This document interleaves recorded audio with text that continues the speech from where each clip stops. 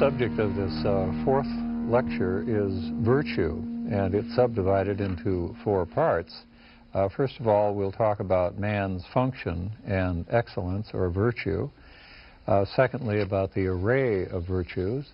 And third, the distinction between the intellectual and the moral virtues. And finally, on the hierarchy of virtues, how the various virtues are related to one another, ordered among themselves. The question, what is the good for man, is one that we've seen discussed already in terms of man's ultimate end, and the fact that it relates to his nature and what would be fulfilling of it. I want now to say a few words about Aristotle's approach to this issue.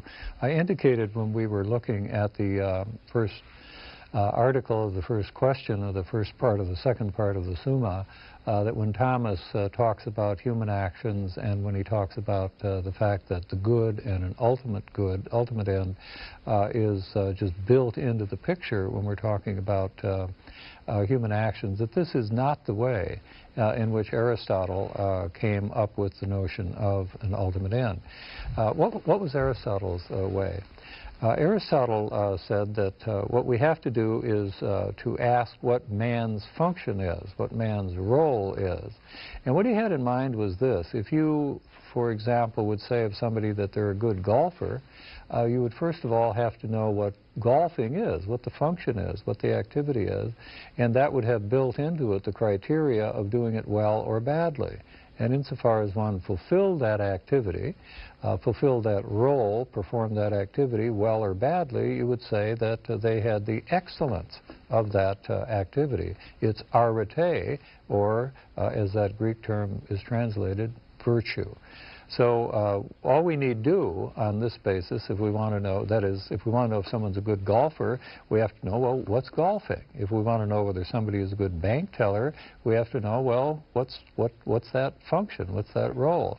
Once we know that, we'll be able to tell whether you're doing it well or badly. And so it would be with an automobile, with a camera, with someone who is directing a program, and so forth. Once we know what the function is, then we're able to appraise whether it's being done well or badly.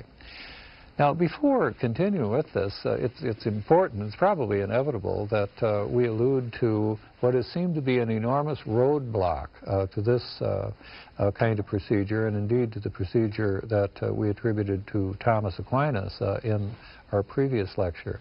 And this goes back to a question that David Hume raised, and he raised it as a question, that it was a kind of skeptical obstacle that he was throwing across the path of moral philosophy. And it goes something like this. Hume says, I hear people talking a lot in this fashion. They'll say, well, such and such is the case, and so is the case, therefore you ought to do something or other. And Hume says, isn't it odd that we're able to deduce or derive a ought from an is? Now, this little question of Hume's has fascinated philosophers ever since. And it took on new life in our own century when, in 1903, G.E. Moore published a little book called Principia Ethica. And in it, Moore described the transition, or the effort to make a transition, from the way things are to the way they ought to be, or from the way things are to the way we ought to be. He called that the naturalistic fallacy. He gave it a fancy name like that. And of course, nobody wants to be guilty of a fallacy. Once that had been established, to Moore's satisfaction, and it, as I say, it had a great influence, what it came down to was this. You can know to a fare thee well all about what a human being is, what a human being does, and that doesn't take you 1 inch closer to knowing what a human being ought to do. You'll never know whether someone, some human being is acting well or badly in terms of knowing what their nature is, for example. It's possible to tell the story of Anglo-American philosophy through the century in terms of a variety of reactions to this reintroduction, so to say, of Hume's guillotine, as it's been called, into 20th century moral philosophy by G.E. Moore. Moore himself became an intuitionist. That is, he thought there were objective, good, moral goods and evils, but he thought you just saw them, and they had nothing to do with the way things are. They're not something you could arrive at knowledge of from a greater and more profound knowledge of yourself or human beings or the things around us. It was just you saw them in the way in which you see yellow. It's just there's no antecedent to it. You just have this kind of moral intuition or this moral sense. And either you have it or you don't, of course. Now, one of the difficulties with that view is that it doesn't help us at all to understand why it is that we argue about moral judgment. I say something's good, you say it's bad. And we tend to think that there are certain things that count on behalf of the one answer or the other, so that the argument goes on in those terms. If Hume is right, or if Hume is right, yeah, but if Moore is right, none of this makes any sense whatsoever, because none of those premises would really be relevant to the conclusion as to the goodness or badness of a particular action.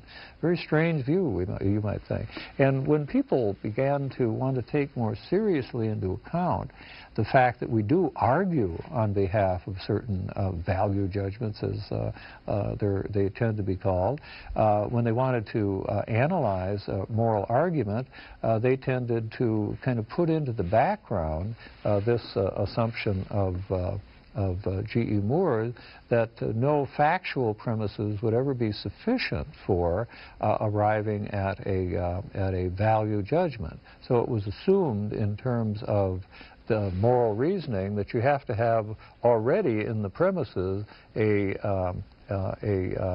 evaluative proposition along with a descriptive one, and then you would be able, from a combination of a value judgment and a description, you would be able to derive some further value judgment. But that had to be built into it. Now, what happened, just to continue this sketch of the 20th century moral philosophy, among the philosophical theories that was advanced was that, of course, we have these arguments, and we might disagree about the facts of the situation in which we act, but when you come right down to the values, to the goods and the evils that we assert, there is simply nothing in the objective situation that we're talking about which they name. So the question is, what does good mean? Then, if I see someone applying a Louisville Slugger to the head of a little old lady, and I say that's bad, and you say no, that's okay, nice backswing and so forth. Here we're disagreeing about what's going on, not what's happening. We both would describe the situation, let's say, in identical ways, but I disapprove of it, and you approve of it. What emerged from this was a view, it was one view among others at first, that to say of something that it's good or bad is to express your emotions, your feelings, your subjective attitude towards it, and not to name anything further in the objective situation that you're talking about. Emotivism, as this was called. And as Alistair McIntyre has suggested, we are all emotivists now. McIntyre sees our situation as one of universal emotivism, so that people are very likely to say, when they disagree with someone else morally, or when somebody makes a moral judgment they don't like, that it's an expression of the feelings or the subjectivity of that other person, and it doesn't have any objective claim on them. Now, the trouble with that is that it makes it impossible not only to have moral agreement, but to have moral disagreement. Because then what a moral judgment is something like my saying, or a moral disagreement, a parent one would be, I say, I have lower back pain, and you say, I don't. Obviously, these are two perfectly compatible claims. You're talking about your lack of pain, and I'm talking about my pain, so that we can both say that, and they don't collide. If a moral judgment, if emotivism was true, moral judgments would be of that kind. When I say of a certain kind of action or single action that it is good, I'm just expressing my feeling. And if you say it's bad, you're just expressing your feeling. So as in the pain example, we're not really disagreeing with one another. So